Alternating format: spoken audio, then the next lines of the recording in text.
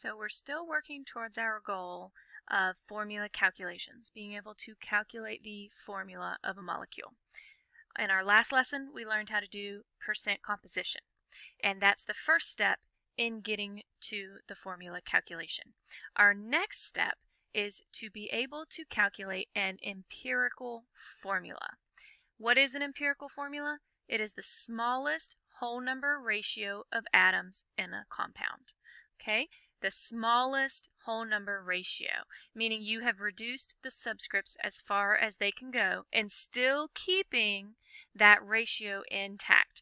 For example, if you have C2H6, both 2 and 6 can be reduced because they have numbers in common. You can divide both of them by 2 to reduce their subscripts to CH3.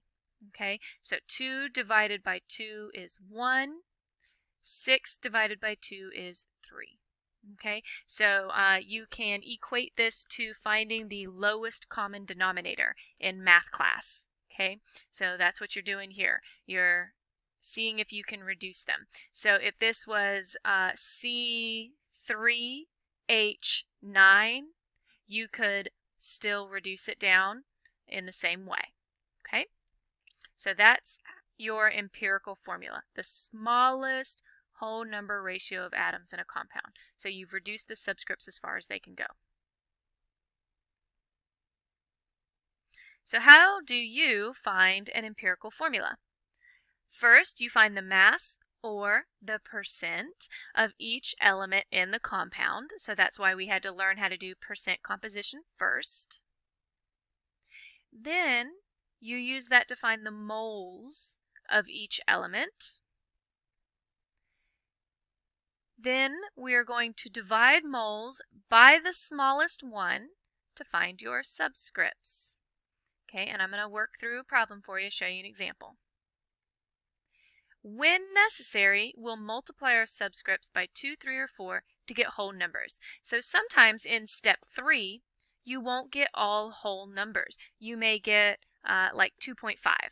If that's the case, you can't have half of an atom. So we multiply until we get to a whole number. Let's look at an example.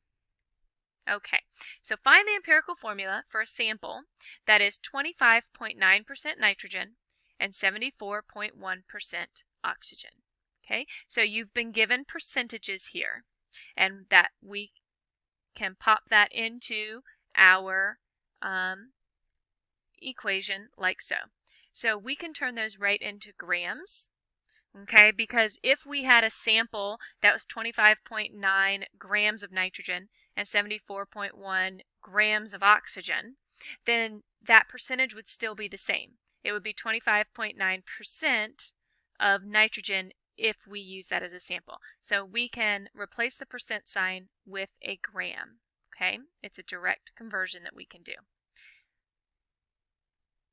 Okay, now we are going to use our molar mass to convert this to moles. So you can see how we're using the skills that we've been learning over the last several lessons. We're bringing them all together in this one. Okay, so molar mass, where did I get that number? I got that off of my periodic table. So if you look at nitrogen on the periodic table, you'll see it's 14.01. And remember that mass is grams per mole off the periodic table. Okay, so that's how we're going to convert this to moles. So now that I have grams on top and grams on the bottom, those are going to cancel off, and I'm just left with moles. Okay, so 25.9 divided by 14.01 is going to equal 1.85 moles of nitrogen. Okay, and I'm definitely going to write nitrogen there so that as I continue to do this problem, I'm getting ready to have to do this for oxygen too, and I want to make sure I don't forget which one's which. Okay. So in the next one, let's do oxygen. So put in 74.1 grams. Go to my periodic table to find my molar mass, which is 16.00 grams per mole. My grams cancel off, and I'm left with moles of oxygen. So 74.1 divided by 16, and I get 4.63 moles of oxygen. Okay, now that's step 1 and step 2. Next is step 3. We take the smallest mole and divide by it. Okay, so if I compare these two numbers, I have 1.85 and 4.63. 1.85 is smaller. It's the smallest out of these two.